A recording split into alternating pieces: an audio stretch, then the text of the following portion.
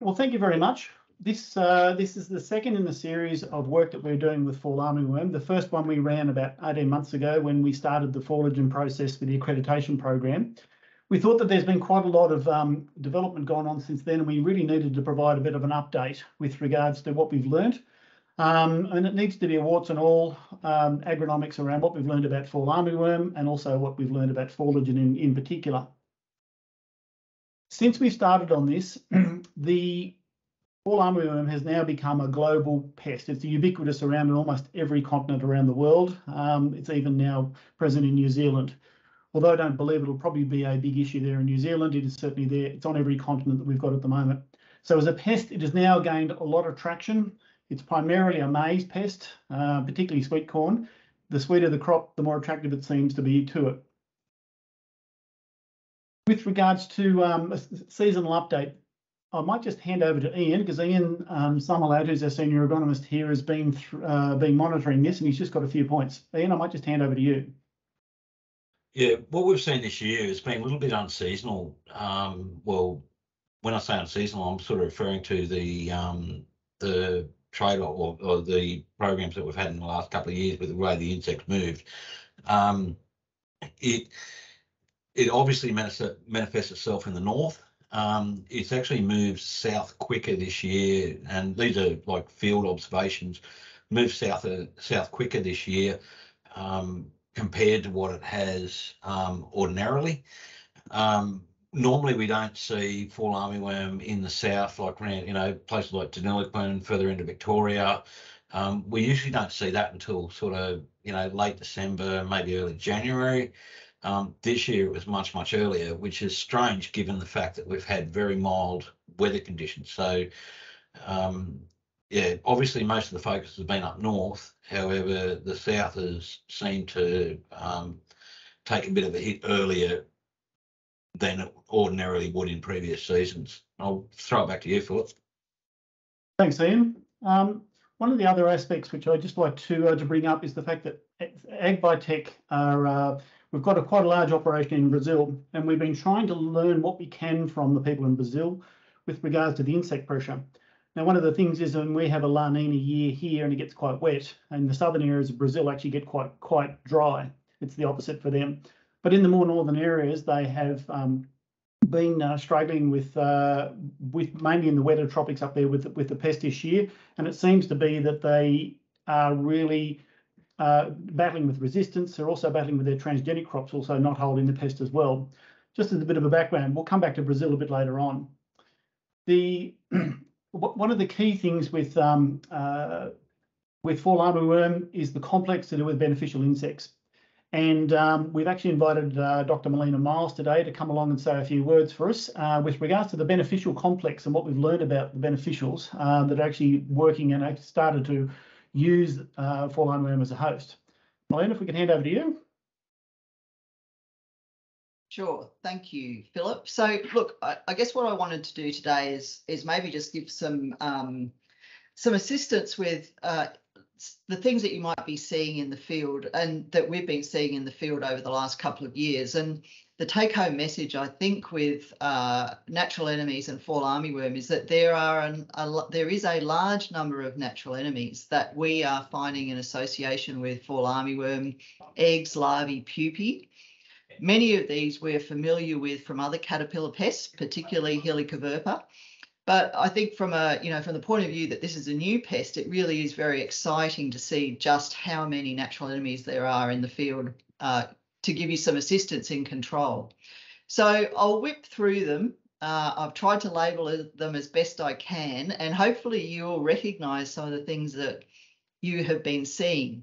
So probably one of the most abundant natural enemies that we have in the field is spiders. They're pretty much underrated. When we do insecticide impact trials, they are always the most numerous natural enemy that we find in the field. And we know from experience with Helicoverpa and now with Fall Armyworm that there are a number of groups of spiders that are very interested in eggs.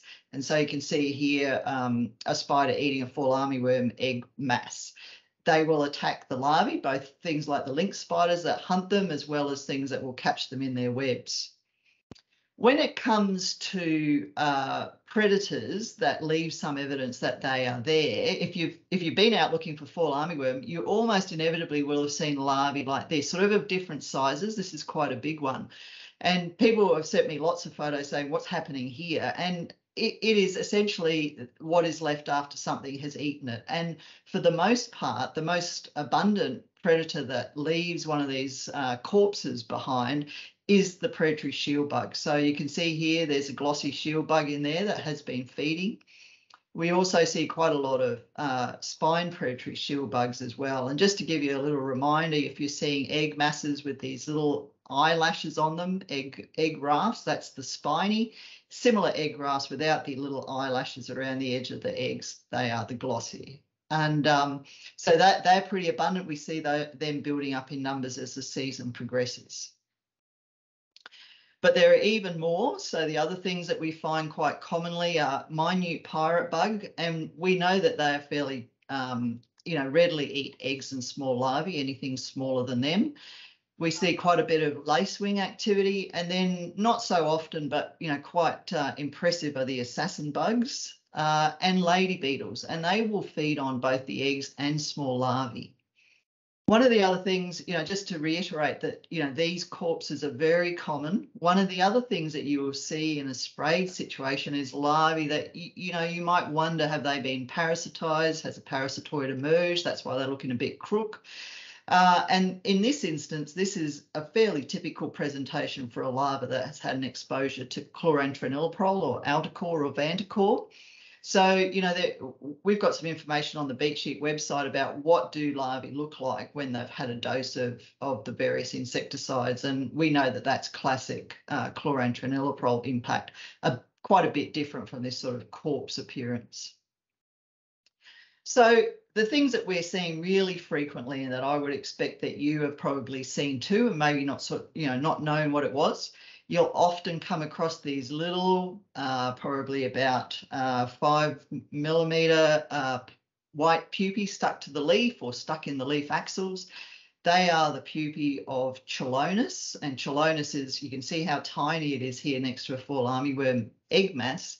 It is a parasitoid that lays its eggs into the fall armyworm eggs, but it doesn't emerge until that egg has developed and a larva got to about second or third instar. So that's a really common one in every region that we've surveyed. We've found Chelonus. The other egg parasitoid that we have recorded from fall armyworm, but sadly, we don't see what we see with Helicoverpa in sorghum, for example, where we see the populations building over time.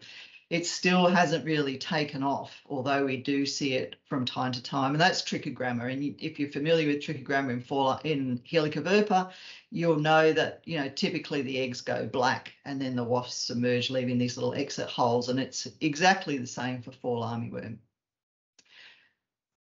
One of the other really common parasitoids, you might also be familiar with it from the native armyworm in winter cereals, is Cotesia, in this case Cotesia ruficus.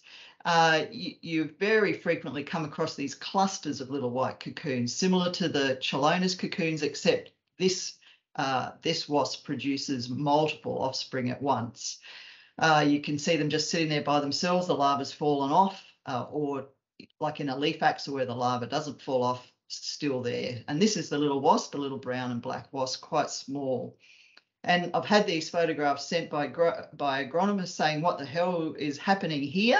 And this is Chelonus, Cotesia larvae emerging from the caterpillar once they're ready to form these little white cocoons. So it starts off with them coming out, and then sort of, I guess, a little bit more of the larva out there before they start to spin the white cocoon. So these are all things that, agronomists and growers are observing fairly frequently in the field. The other thing that we know quite well from some of the other caterpillar pests is tachinid flies. There are a number of different species, from very small ones to quite large ones. What characterises the ones that you can see is the eggs being laid, usually just behind the head so that they can't rub them off. And sometimes we'll see large numbers of those eggs. You won't know, other than seeing the eggs and perhaps recognising the flies, that tachinids are busy, because the larva develops inside the fall armyworm larva and doesn't emerge until it pupates. And then you'll find this, if you were to dig up pupae in the ground, fall armyworm pupae in the ground, you might find these tachinid pupae beside it, and then the fly will emerge from that pupa and emerge through the pupal tunnel as well.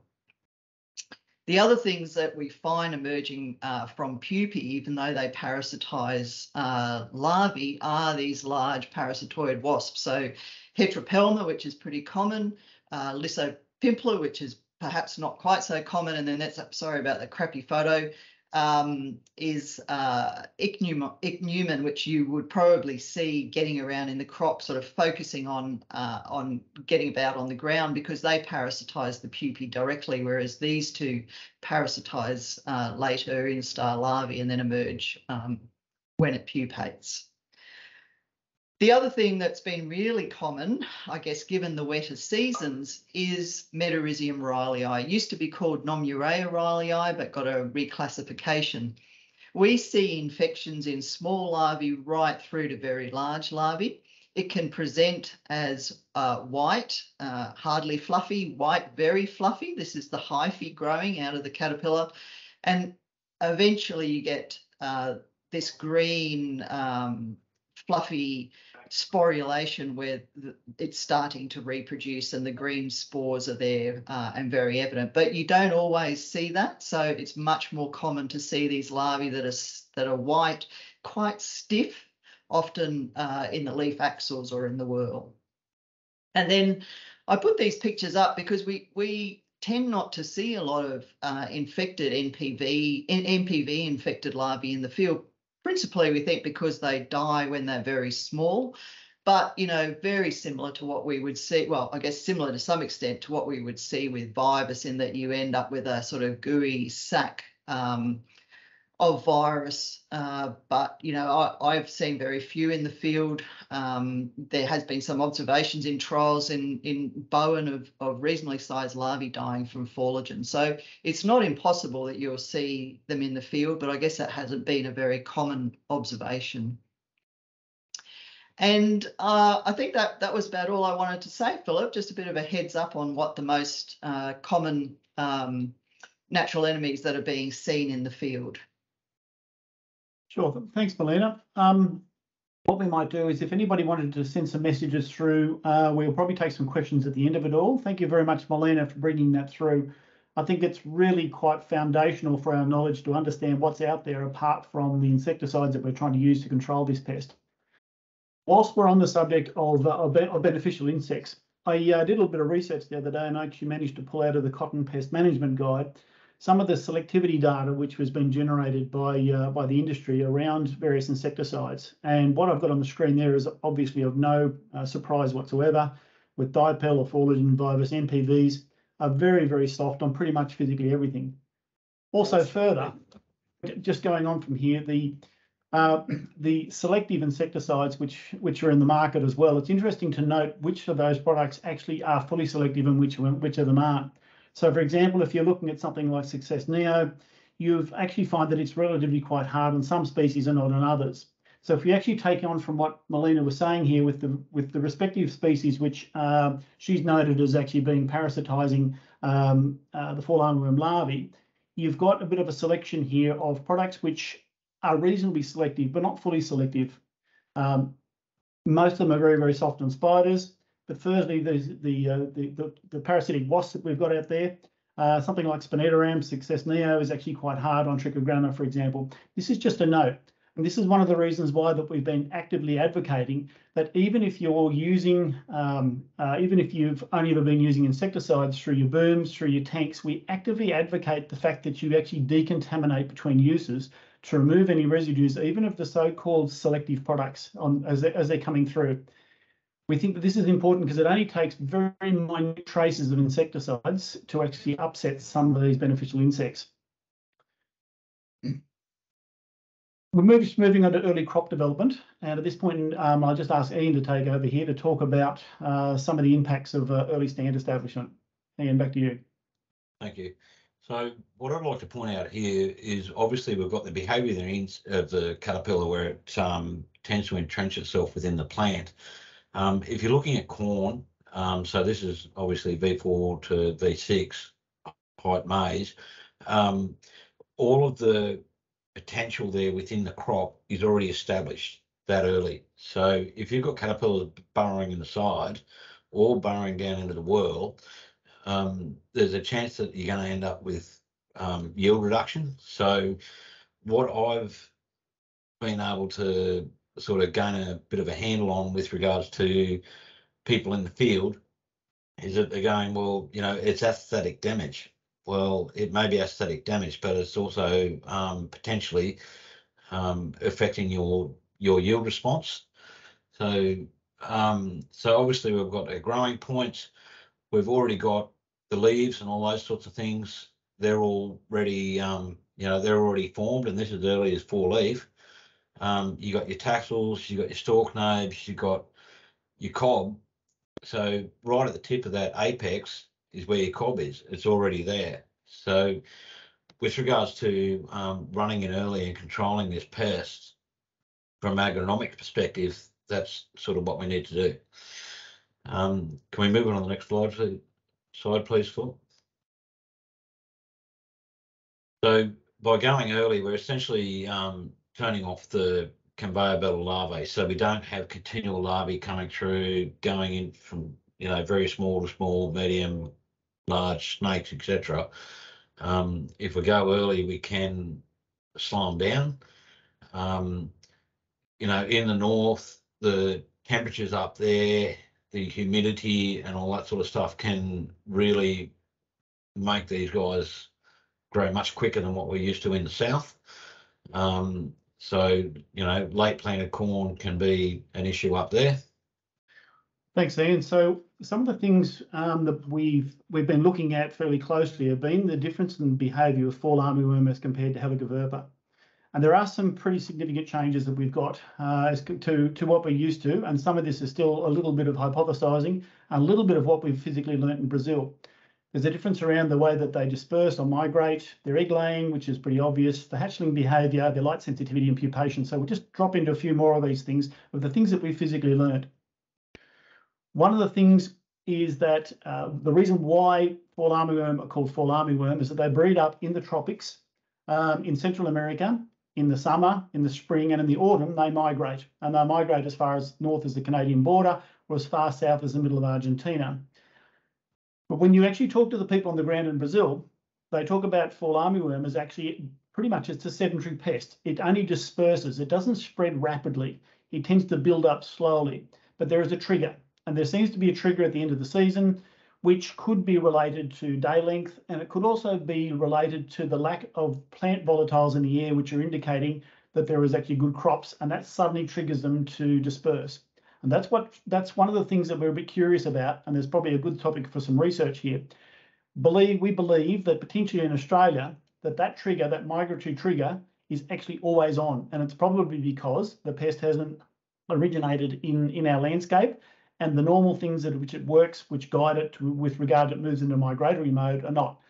The other thing, and this is one of Melina's mentioned this as well, is that we tend to get a series of low pressure systems come down off the east coast of Australia.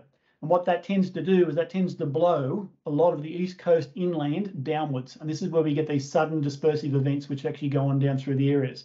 So this is quite different compared to, say, Helicoverpa armigera, who are relatively quite a local pest, or Punctidra, who breed up out in the deserts, and then they stage themselves through, and then they come through based on those jet streams which are coming through. That's one difference.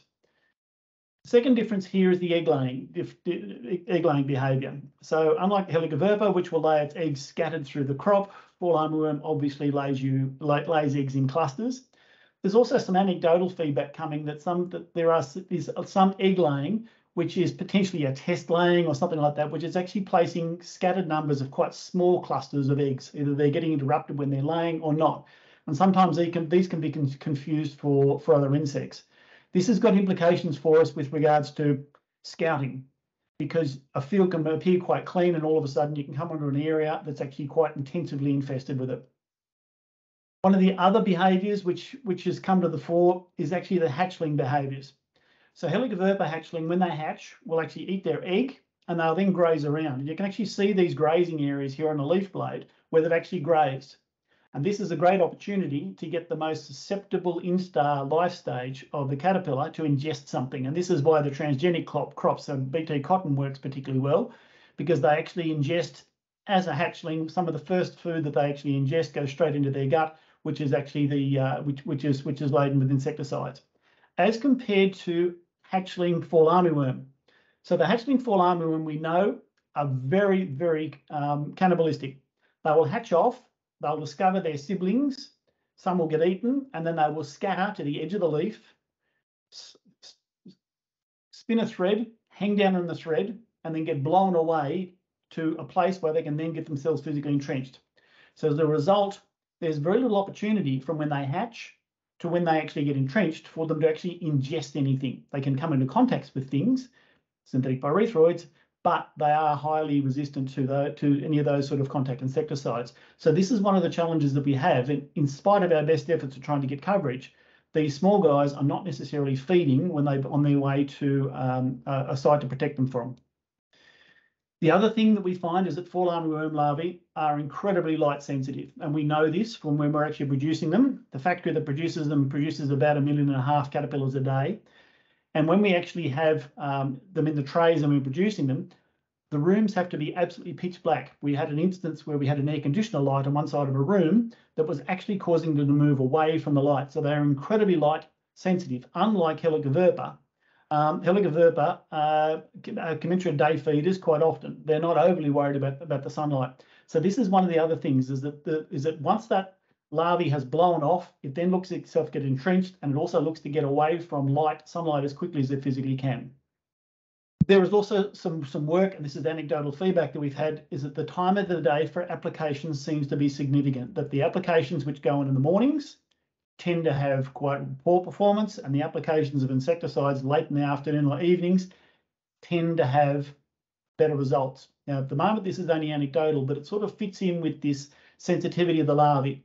There's also some night goggle work that was vision work that was done that's potentially indicating the fact that entrenched larger larvae vacate their feeding sites at night. Whether we've actually got confirmation of that or whether it's just an anomaly, we don't know. But we thought we'd actually probably put this all onto the table just as part of it. The next section here is around pupation, and Iain, I might just hand back over to you.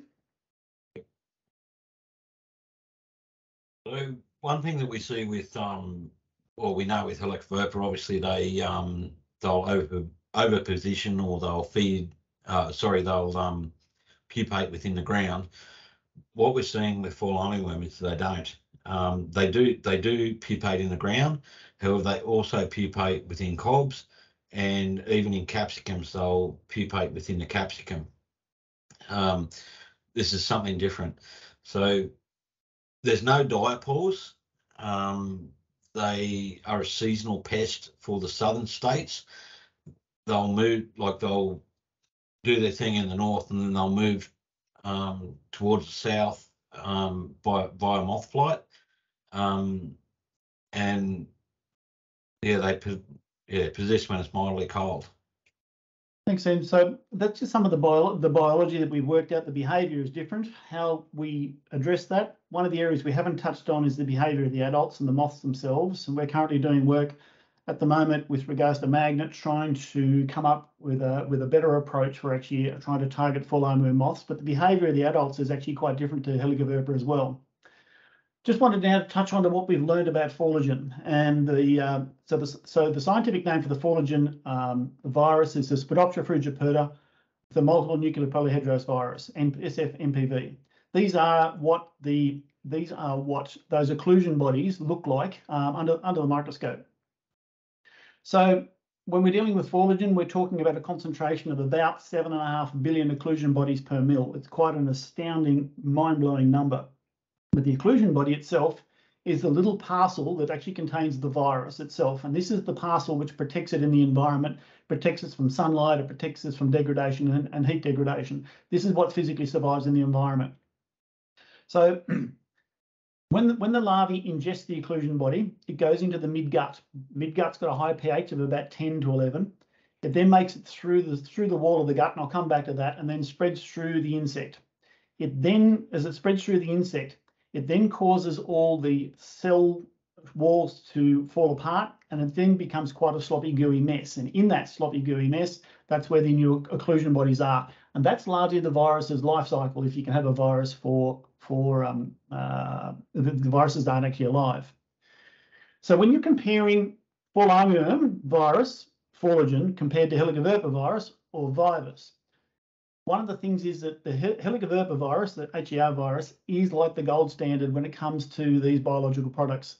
It's quite robust. It survives in the environment quite well. It's extremely infectious, and it also has epizootic effects where it actually rolls on. What we've discovered with regards to Fawligen and these viruses is that there's an ecology that occurs within the insect. And I'll just go down a little bit of a rabbit hole at the moment, because I think it's important to understand that the virus itself is not like a chemical that works. It works in concert with the insect's physiology and also the soup which is in the gut contents. This is what a cross section of a caterpillar gut looks like if you were to cut through it. The inside bit there, the LU, is the lumen. And if we take a section of the cell wall and have a bit of a closer look of it, that's what it physically looks like. So sitting around the gut wall is a mucal membrane that actually protects the contents of the gut coming into contact with the caterpillar. That mucal membrane has always been replenished, it's getting damaged, and it's getting slowed off. And the epithelial cells on the inside of the gut are also being shed into the gut content and then passed down the gut content, then out the rectum on the way through. So what's required here is that when those occlusion bodies are in the gut, first of all, they've got to dissolve and break and then release the virus into the gut. And then the virus itself has then got to come into contact with the cell wall. But if you remember, that mucal membrane is protecting it. The outside coating on that occlusion body has an enzyme which can partially break down that mucal membrane, but it's also relying on the damage which is done as the gut contents are passing through the stomach content to actually damage and slightly mark those walls and allow the virus to come into contact with those epithelial cells, where it then penetrates through the wall and then into the caterpillar. So the reason why I've gone into this level of detail is that the ability for the insect to handle pathogens, to be able to handle diseases, is inherently quite high, and it relies on the physiology and the biology of the insect to allow that virus to get across that membrane and actually get out of the gut content into the insect. So one of the things that we've learned is that death is on an S-curve. The reproduction of the virus doesn't go 1 particle, 2, 4, 8, 16, 32. There is a certain amount of virus that the insect must ingest, and it must get into itself, that will overcome its natural defenses. And once it overcomes its natural defenses, the virus then runs exponentially inside the caterpillar, and then the caterpillar expires. So this is what we talk about, that death is on an S-curve. This is the S-curve that we would typically, this is a stylized, there's no actual data, but this is a stylized death curve for Vivus or helicoverpa virus. So you can see 90%, you can actually see the uptake. It doesn't take much in the way of ingested OBs for it to run right. Compared to, and this is a stylized figure, but this is what we seem to feel is the situation with Fawligen. It takes more of the virus to get inside the insect for it to get to the point where the insect's natural immunity can be overcome, and then it can run rampant, and then you're getting a lower effect on it. So these are some of the things that we would share with everybody, saying we recognise that Fawligen is an inferior virus compared to the Vivus, but we're trying to give you as much information to understand that if the insect is stressed, that it's going to struggle for the virus to uptake. We'll continue looking for new isolates and strains, but you only ever get incremental changes and increases in infectivity.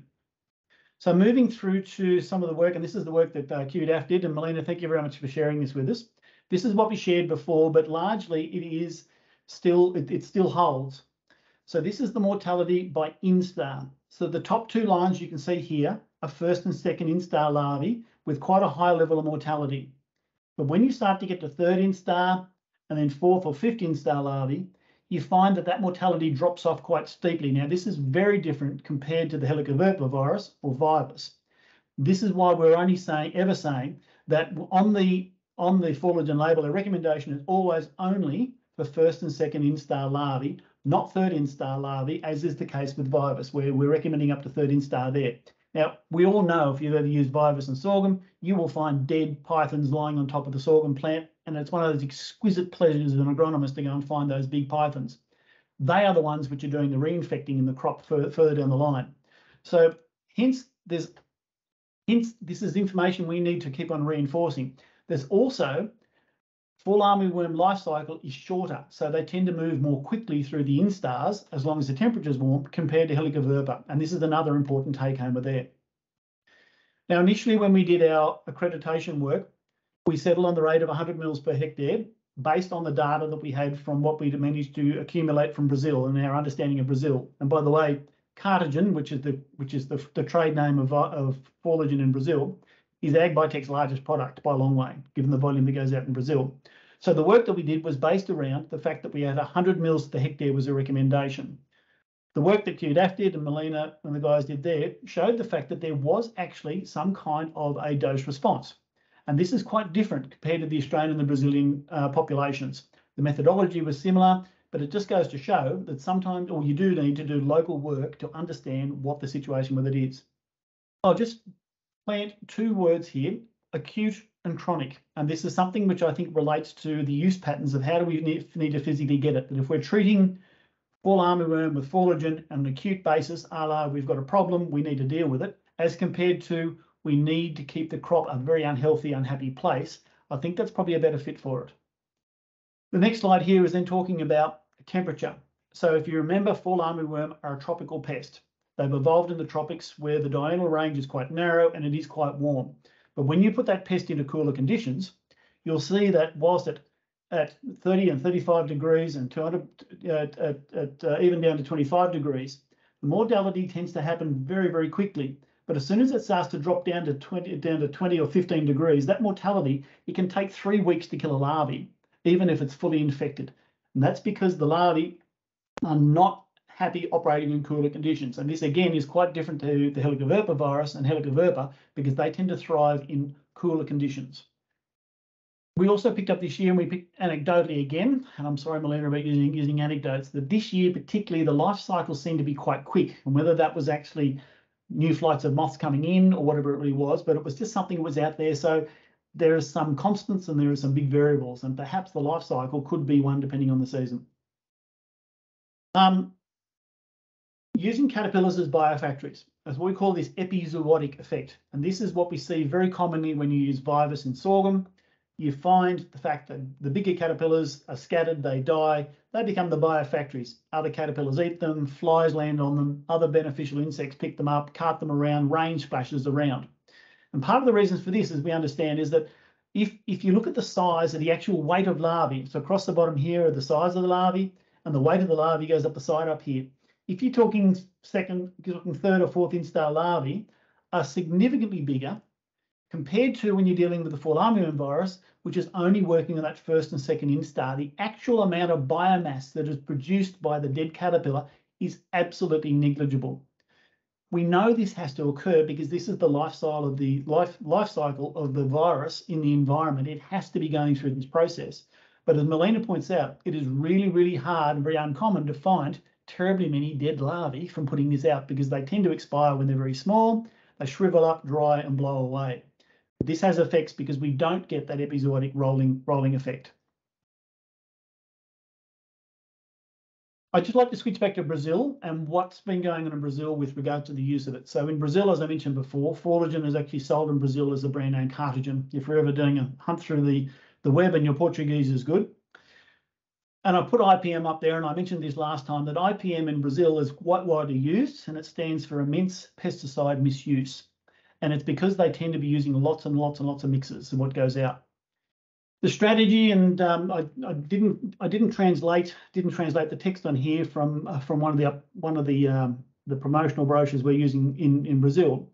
The approach that they tend to be using is that they're using multiple low-rate doses mixed with insecticides through that early stage of the crop, through V4, V8, and up to the point where we're getting closer to tasseling. That's where they're physically using it. And what they're saying here on this next slide here, is when they're using it with mixes, is that the mix with the Fawligen or the mix with the cardogen tends to be extending the performance of the conventional insecticides that they're putting it with. And that's what that graph was. We will make this video available afterwards and the data available as well. But this is getting a bit of a snapshot of some of the things, because there's hundreds of thousands of hectares of this used in Brazil. This is some of the outcomes and the work that's being done, because it all goes out in blends and all goes out in mixes. I'd just like to touch on Optimal. So Optimal, there's been vast volumes of Optimal used this year in Vivus. There's probably 2.5 times the volume of Optimal's been going up with Vivus. The work was originally done by the Queensland University of Technology, and it was actually looking at fructose sugars and petroleum spray oil. And for whatever reason, that they were actually getting significantly better infections. And this is with Vivus. There are various theories that are out there. Someone said it was a feeding stimulant, and I don't buy a couple of liters of molasses, which is the easy source of fructose. I just don't buy that over 10,000 square meters. There is also a school of thought to think that the inclusion bodies themselves have a polar charge, as does the fructose sugar, and they tend to bind together, we're guessing, and this could actually be potentially protecting the virus in the environment. So either which way, the data regularly shows the fact that by using Optimal with Vivus, the Helicobacter virus, you get a better result. Ergo, we're recommending we use it with Fawligen. So it can be protecting the environment, or it could also be doing something also inside the insect gut. We don't really know. It's a whole other area of research that's there. Also in Optimal is a crop oil, and it was Decitron cotton, and this is purely just giving you the same as any kind of spray oil would really do. It improves your droplet control and improves your droplet placement. So you're getting the adjuvant effect there. If you are water running, if you're putting Fawligen through overhead gear, you don't need to do it. Just as a segue then to the application by overhead irrigation, and we did touch on this at the initial accreditation we did here. So we did some work with blue dye and a baboon, and just to see where it was physically going to end up in the plant, and it's quite obvious that's where it is. What was astounding is when we simulated rainfall through the cob, we actually noticed that the blue dye was absolutely fully cob through the whole plant.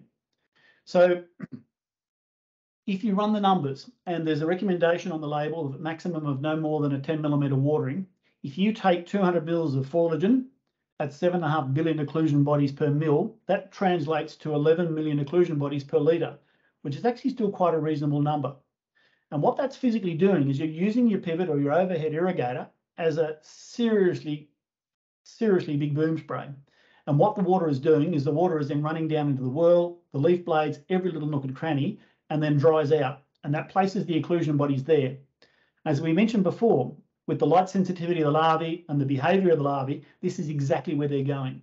And we know the plant is never going to be more than 23 or 24 degrees Celsius due to the evapotranspiration, which is quite the Goldilocks zone for the virus to survive in. And typically it's in the darkness as well, because the breakdown of those occlusion bodies tends to be where you get the UV light on them, so the dark and cool places. But of technical stuff, it seems to be, and this is the same as Vivus as it is with Fawligen, compatible with most insecticides, pesticides. The critical thing here, if your pH of 7 is lower, or lower is ideal, if it's over a pH of 8, use a buffer. Now what's critical here is that the occlusion bodies, if you remember back, break down in the high gut pH. So the gut pH of about 10 to 11 is where those occlusion bodies break down. So if you have a high pH water, those occlusion bodies start to break down, and they then release the virus, and the virus then is too dilute and then can't come into contact with the gut wall. So that's why we always recommend, once you get over a pH of 8, use a buffer to buffer it down. There's been some misinformation out there about pH and about NPVs, but if you've got an NPV which is bulletproof at a pH of 9, you're going to struggle with it with the breakdown inside the gut. It's as simple as that. A lot of foliar fertilizers, some foliar fertilizers, potassium and or copper-based insecticides tend to generate a very high pH as they're going through. So with whatever you're doing, even if you still want to use these ones, always add the Fawligen to the tank, the very last thing, and then use it as quickly as possible. Don't leave it sitting overnight. If you're going with the tank mix, or if your pH is over pH of 7, make sure you use it up immediately. We are also picking up some indications, through some of the lab work we're doing, particularly in Brazil, that there are some positive interactions with prior and post-applied conventional insecticides. It's really quite vague, but there is a suggestion, and at the moment there is no solid data on this, that potentially insecticide-affected larvae are more susceptible to the virus, and conversely, virus-infected larvae are more susceptible to insecticides. Again, this is a whole other area which is really, really quite complex and hard to unthread. We're coming to the end of it now. I just thought something else that we've done is actually looking at an efficacy waterfall. And this is telling you a bit of a story, and it came to me with a bit of an epiphany a couple of months ago around the difference between a good application job and a poor application job. What I've got here is a waterfall chart. So there are various aspects here. So if we're dealing with the baseline potency of an NPV, if we just pick that as being 100, when we go through and we select out of the thousands of different isolates that we work with, we select the ones which have the higher levels of efficacy, we can actually get an increase over the general wild NPVs to a small degree. So we can actually increase the efficacy above.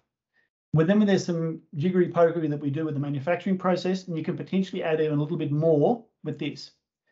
However, when we go from a laboratory formulation to producing millions of caterpillars, there's always some kind of a penalty with the performance. And this is partly to do with some of the things which happen with caterpillars when you mass rear them.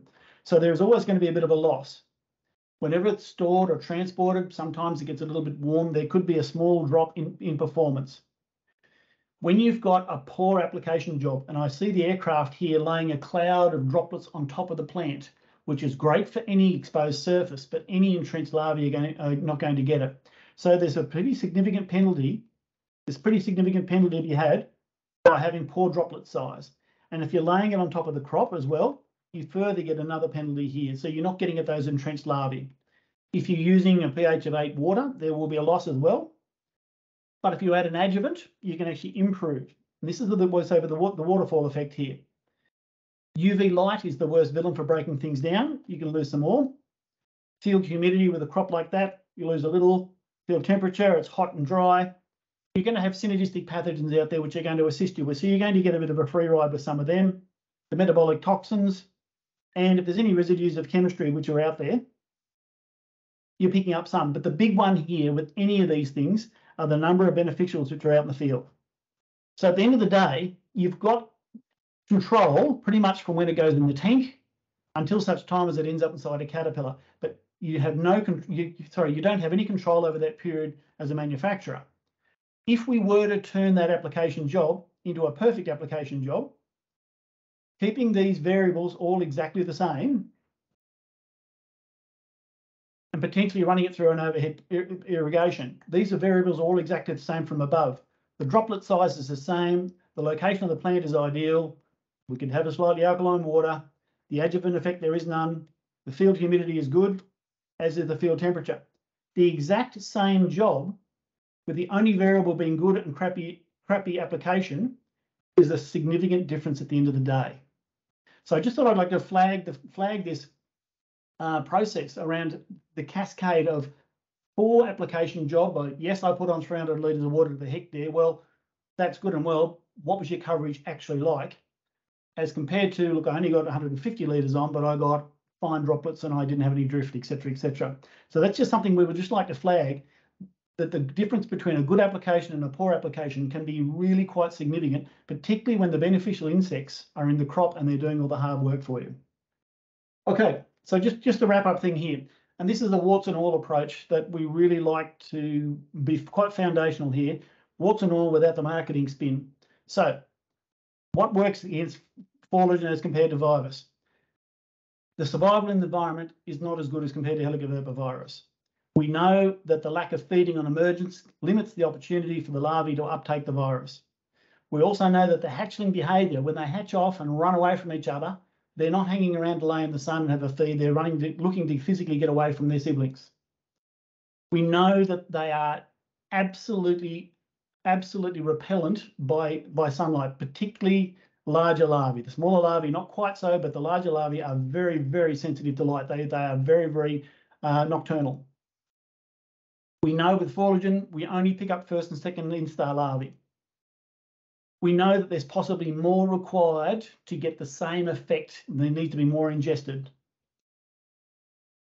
We know that there's no no epizootic effects like you get with virus in sorghum, for example, on Helicoverpa. And finally, it really requires technical agronomic skills to understand what's going out there rather than I've got a problem, I've got to physically deal with it. So I've really painted such a bad picture about Fawligen, but it is very much warts and all. However, here is the take home for you. There's no known resistance. If you can get that caterpillar first or second instar to ingest that larvae in any reasonable volume, they will die. And thirdly, which is probably a really critical one here, even if it does nothing, it does no harm compared to selective insecticides, which are not quite so selective. There's no work health and safety issue with regards to humans. I'm sorry, Iain couldn't sort of help out there. We're not too sure what was actually happening with him, but that sort of ends there. We've got a couple of minutes for questions, so if you might be able to, I'm sorry to do this, if you could unmute yourself and actually ask a question, we'll see what we can do our best to answer. And I think Melina's still with us as well.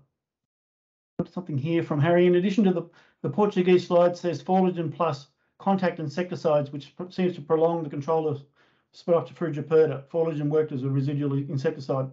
So this is where they're using it with a non-selective insecticide as a mixing partner. As I mentioned before, IPM stands for immense pesticide misuse. They will put multiple products in a tank and go out and hope that they will actually get a result out there. So they're not relying on beneficial insects. And we know here that beneficial insects probably do as much, if not more work when it comes to actually controlling fall armyworm in the crop, as long as you don't upset them. Thank you very much, everybody, for your attendance today. Thank you very much, Melina, for your words and thoughts and your information. We really appreciate that. Please feel free to reach out to us if you've got any questions, probably email, text or call, and we'll do our best to answer them. But thank you very much, and we hope this has provided some value. Thank you very much to everybody for the support for the Fawligen you've been giving, and also just the sheer inquisitive nature of everybody to seeing if we can get it to work. Thank you very much.